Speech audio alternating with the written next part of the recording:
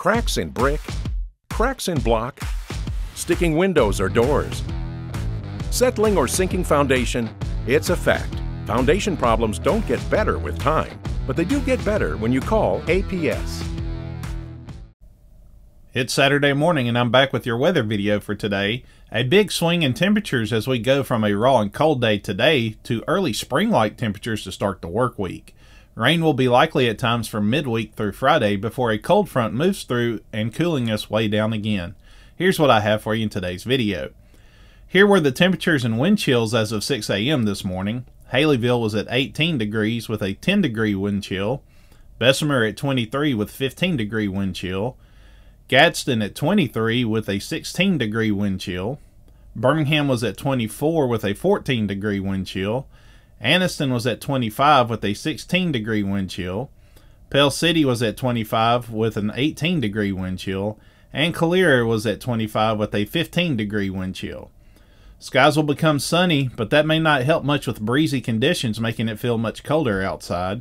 Afternoon highs will be in the upper 30s to the lower 40s, but wind chills will be in the 20s for a while until the wind begins to subside later today. What a big swing in temperatures for your Sunday. Skies will be sunny across the area with afternoon highs reaching the mid-50s to the lower 60s across the area.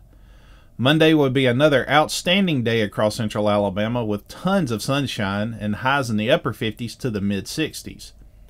Tuesday will be a little warmer as we'll continue to have plenty of sunshine and highs in the 60s, with a few locations in the southern parts getting close to 70 degrees. A few short waves will begin to move through the area throughout the rest of the week, with the first one invading central Alabama on Wednesday.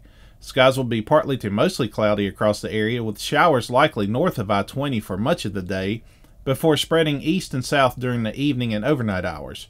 No severe weather is expected at this time. Highs will be in the upper 50s to the lower 70s.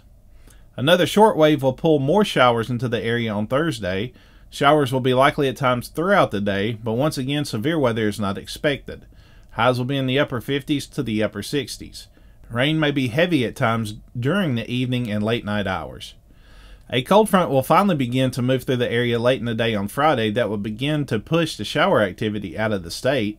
Showers will be possible throughout the daylight hours for everyone, then tapering off from west to east after sunset. Highs will be much colder, only reaching the upper 30s to the lower 50s from northwest to southeast.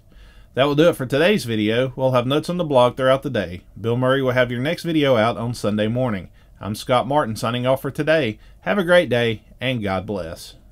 Cracks in brick, cracks in block, sticking windows or doors. Settling or sinking foundation, it's a fact. Foundation problems don't get better with time, but they do get better when you call APS.